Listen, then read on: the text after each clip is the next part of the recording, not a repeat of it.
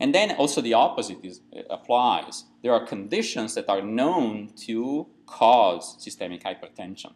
And again, underlying systemic and non-cardiac diseases that are well known to cause systemic hypertension are fundamental to consider in the diagnosis, in the confirmation, in clinical decision making. You have a high reading, yes, but do you also have evidence of disorders that would cause this patient to be systemically hypertensive? And this is, all you can find. However, the most common are definitely chronic kidney disease and hyperaginocorticism, diabetes in dogs, and chronic kidney disease, diabetes mellitus, and hyperthyroidism. Probably hyperthyroidism, even more common cause of hypertension than diabetes mellitus, but I don't know. Then there are more exotic conditions that we do not see on an everyday basis. So it is important, since we know that we are estimating a value, to put it into the clinical perspective. There is evidence of something that might be supporting my finding, or there's evidence that my finding is likely to be causing some damages to the organs we just saw. Now, the clinical recognition also comes to which cutoff values do we use. And again, on the guidelines, it's not that straightforward. Guidelines don't give you a cutoff value. Yes, hypertensive, no, non-hypertensive. The guidelines give you, try to propose a system to say, for this given figure of systolic pressure, this is the risk. However, this cause and effect relationship hasn't been validated yet. I can tell you what I do, and I base that on unpublished data from the University of Illinois. These are numbers from 52 healthy cats, followed up for a bit to prove that they were actually healthy. And so my approach is that get a systolic arterial pressure of greater than 170, and I prove the presence of target organ lesions. That is enough to call that patient hypertensive. Without evidence of target organ lesions, in cats, usually you end up accepting a reading up to 180 and 190. And then without target organ lesions, you have to confirm that in 3 occasions, 3 or more. Well, I don't know if I get to the more, but at least 3 separate readings. How about cats? Excuse me, how about dogs? In dogs, it's better because we have way more data and we have breed-specific data. Are these breed-specific data so important? Only in certain breeds. If you go through these values, pretty much greyhounds, Salukis are the outliers. So in sighthounds, yes, they do have a higher blood pressure. There's not a really big difference across the other breeds. And my take is that usually with target organ damage, greater than 160 is highly suspicious of hypertension. Without any evidence of target organ damage, 170, 180 on 3 or more, ideally, occasions. And this is my cutoff. And it really doesn't matter if you're using the Doppler or the Cardell. We're still talking about systolic hypertension. You're really worried about mean in anesthesia. You're really worried about systolic hypertension when you talk about an internal medicine case beyond the anesthetic phase, because as far as we know, in our veterinary patients, the problem is systolic systemic hypertension, not diastolic systemic hypertension like in human beings. Okay? We have completely different conditions and cardiac disease. So that's it for this part, and then let me spend a few minutes on talking about ECG, mainly acquisition, and what your main contribution in this case would be acquiring a diagnostic ECG and troubleshooting the easy and avoidable artifacts, because that's just a waste of time to interpret artifacts, and sometimes it's fairly easy to avoid them. So modern ECG machines are multi-lead ECGs. Some of them are programmable, some of them allow for digital storage, and some of them have preview monitors. Do you need all of these features? Well, it depends on how many ECGs you run in a day. But while having a monitor and digital storage and having a programmable disease sounds like a luxury in most of the cases, having a multi-lead ECG does make a difference, and we'll see why. The settings of an ECG are pretty straightforward. An ECG When you print it, it's a two-dimensional graph on a Cartesian plane. So you have an x-axis and a y-axis. The two most important things you want to set up are the units of measure of these two axes. And a unit of measurement of the x-axis is the paper speed, either 50 or 25. 50 small animals, 25 large animals, so horses, cows, and the like. Or in small animals, when you're not interested in making any measurement, but you just want to document killing the least amount of tree possible, you want to document the rhythm for a bit. Otherwise, I would suggest you in dogs, if you want to make measurements, to run it at 50 millimeters per second. And then the sensitivity is the units of measurement of the y-axis. It's pretty much how big the complexes are.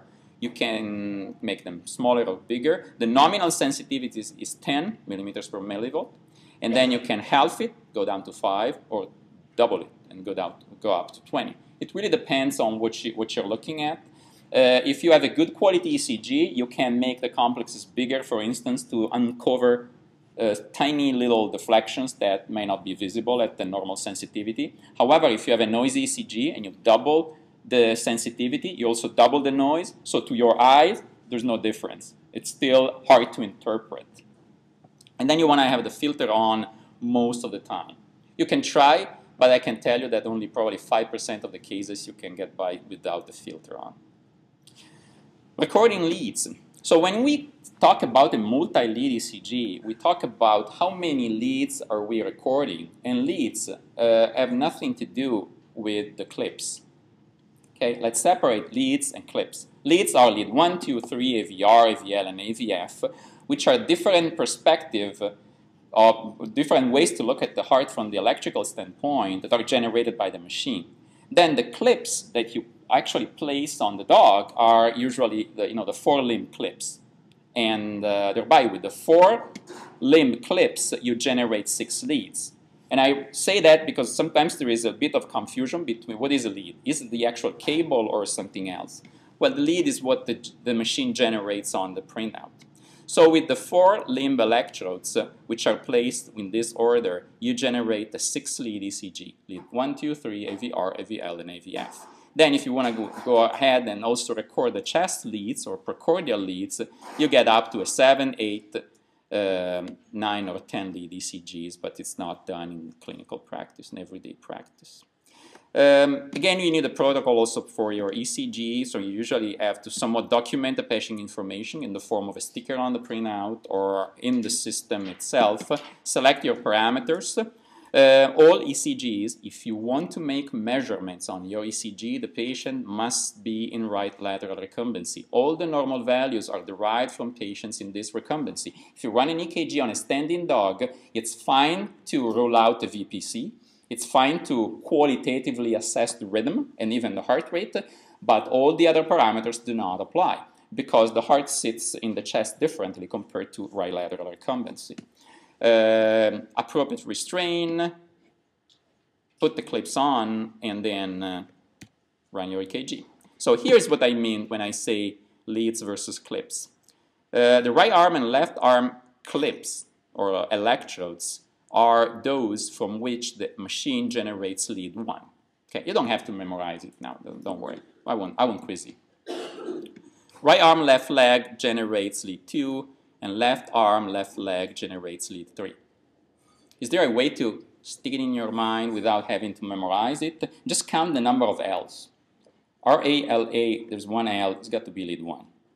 R-A-L-L, there are 2 L's, it's lead 2. L-A-L-L, there are 3 L's and it's lead 3. The right leg, it's just the ground. Does not generate any lead. It makes all of them possible, but does not generate per se any lead. So forget about the right leg, otherwise everything would be screwed up. My L rules doesn't work if you include the right leg. Okay?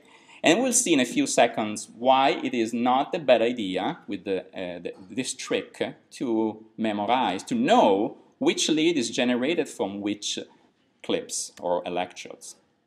So how do we determine, once you have your ECG printout, how do we determine the heart rate? Because that's something you can easily do, and that sometimes, it's more than enough. So you got your ECGs coming out of the machine. There are innumerable ways of measuring, of calculating the heart rate. I'm just telling you what I do on an everyday basis because it's quick, and my mentor used to call it the quick and dirty way. You just drop a big pen, not a pig pen, a big pen on your ECG, but it has to be a big pen with a cap on. So not really the one that shows up here, because those pens are exactly 15 centimeters long. Now, at the paper speed of 50 millimeters per second, 15 centimeters equal to 3 seconds. So if I count the number of QRS complexes and multiply this figure by 20, I get the rate in beats per minute. And it takes really a few seconds to do it. And then if your ECG is at 25 millimeters per second, 15 centimeters equals 6 seconds, I just multiply the figure by 10.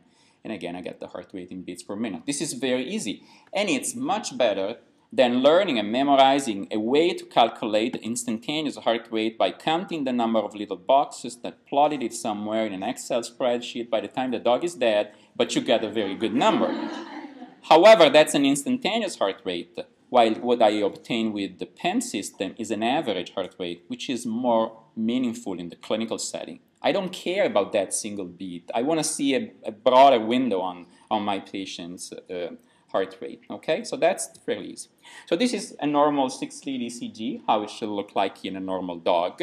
6 leads obtained from 4 electrodes on the 4 limbs. And the right leg doesn't do anything to generate these deflections. It makes them possible, but doesn't do anything. Okay, so the ECG is composed by a P wave, atrial contraction, and a QRS, ventricular contraction. And then a deflection that describes the resetting of the ventricles back to their normal function. Cats, always more difficult. So in cats, ECGs are trickier because they sometimes have very small deflections. And sometimes the noise that they generate with purring, with tremors, with whatever they do, it's bigger, a bigger deflection than the actual cardiac activity. So this is a very nice and clean ECG in a very cooperative cat. Same sequence P, QRS, and T, same sequence of deflections, and it's very clean. So both ECGs that I defined as clean ECGs have a very clean baseline. That's the first thing you want to say. Okay, did I do a good job? Well, you and the dog, because the dog does 50% of the job, or the patient in general. If the baseline is flat and the ECG is not going up and down the page, it's probably a good job. And same thing for cats. Now what we want to be able to do is to avoid the most common artifacts. Artifacts are innumerable. I could spend the whole day showing you how artifacts can show up. But artifacts are a deviation from an ECG that goes horizontally and that has a flat line here in the, during the diastolic phases of quiescence, electrical quiescence. Nothing is going on there from the cardiac perspective, so nothing should show up. And let's just see a few examples.